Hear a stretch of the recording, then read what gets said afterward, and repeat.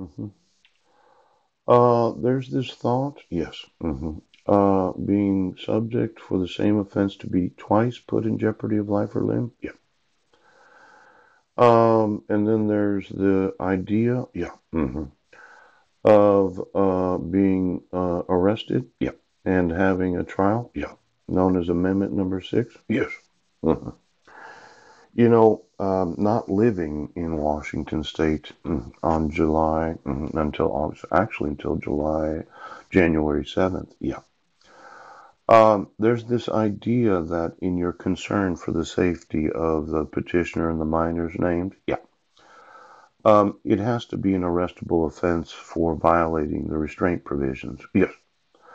Now, um, when I'm not here and there's already a no contact order issued, yeah, and I'm on probation, yeah.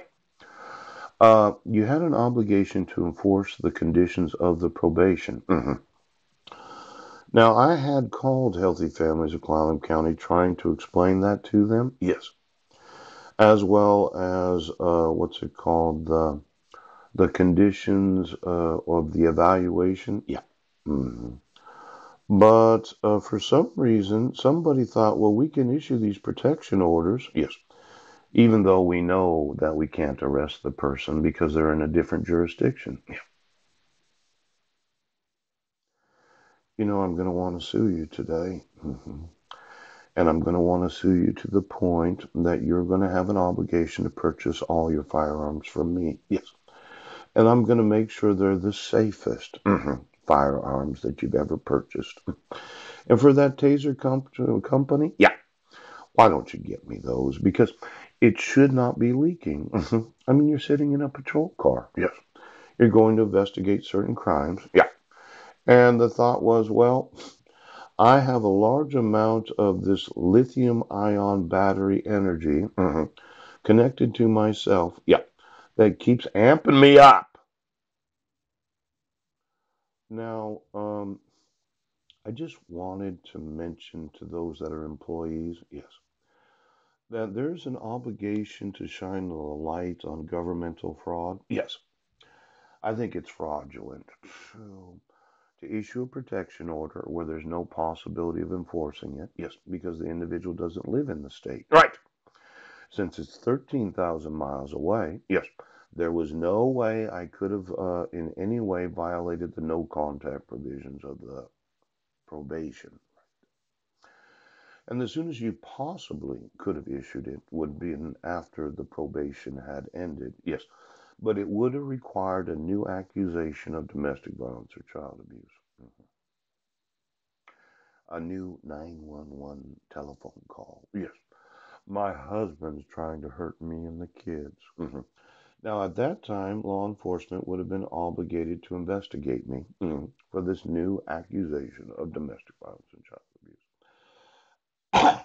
Now, these whistleblowers known as government employees, yeah, there's some serious abuses of power going on. Yes.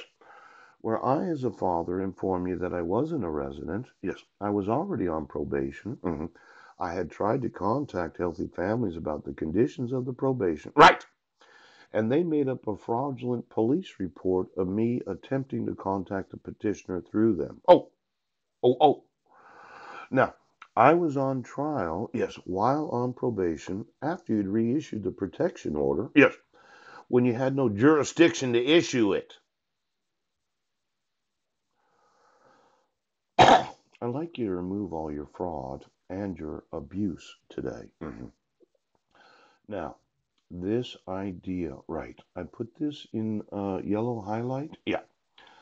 This is a picture of Marilyn from her Facebook profile. The picture in the Rotary newsletter is not Marilyn. Oh, I want to speak to Marilyn, so if you would enforce the laws, yes, I would like to sue and have prosecuted the sheriffs of Clallam County, yes, the police of Clallam County, yes, and the employees of the city of Port Angeles and Sequim, yes, the employees of Clallam County, yes, the employees of the local tribal government known as the LWAL, right now, Jamestown, and the macaque, And then the state of Washington, yes. Now, Maryland, yes, is being abused and exploited. Oh, uh-huh. And since the police know where I live, where I'm making this video right now, I wanted you to make that happen before today. Yes, because I want to try you, the police department, for war crimes. Yes, yes, yes. Now, this idea that this woman, yes, okay, is not allowed to speak to me for 3.5 years, yes, because of the fraud and abuse of her husband, Mike Van Proyen. Phew. Now, when I report the exploitation of Maryland, yes, as domestic violence, yes, because that picture of Susan Bowers is not Marilyn Van Proyen, I would have thought that there was an obligation for mandatory arrest of reported domestic violence. Now, it looks like the police and sheriff's departments have refused to arrest Mike Van Proyen. But the law requires a mandatory arrest for the reported domestic violence. Yes. Now, you say that, well, he can put a picture of anybody. Yeah. It doesn't matter if it's Marilyn or not. Yes. It's not domestic violence, even though she did or did not consent for the use of her name and image right now. See, we have what's known as the mandatory arrest. Yes, that is not being enforced for those in law enforcement. The mandatory arrest that is not being enforced for those that are pastors. Oh, that's right. We have what's known as the mandatory arrest. Now, this is a forgery. Yes. You cannot use forgeries of any party of any court order, inclusive of Heidi Lee Budner. I asked you to do a forensic handwriting evaluation, yes, of every document signed of my supposed wife. Instead, you decided to arrest me for numerous crimes, yes, that I had no involvement in because of a fake perpetrator. Right. A fake victim was it Heidi Budnick right now. Then there's the the fake judiciary. Yes. The fake law enforcement. Ooch. You know, the 2-count criminal complaint where there is the accusation of domestic violence. Yes.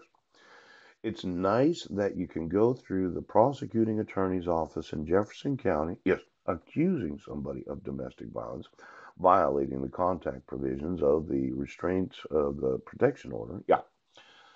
But you didn't have to investigate me. There was no mandatory arrest. No, no.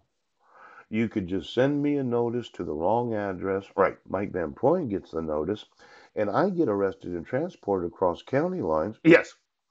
Now, can you use a criminal complaint for any and all crimes? Yes, because if it says mandatory arrest for the reporting of, yeah, domestic violence, it could be that I could sue every prosecuting attorney's office right now for having any knowledge of prosecuting attorneys using criminal complaints for the accusation of domestic violence. Phew. Now, it had to be probable cause. Yes. I happen to be sitting right in front of the Masonic Temple on June 16th of 2017. You could have driven up there, said, Paul, where are you at? I'm right where I'm sitting. That's right! Now, can a prosecuting attorney's office use criminal complaints? Yes. For the accusation of the violating of every law? No. Can you use it for the accusation of violating the restraint provisions of the protection order? Not according to the literature that I'm reading.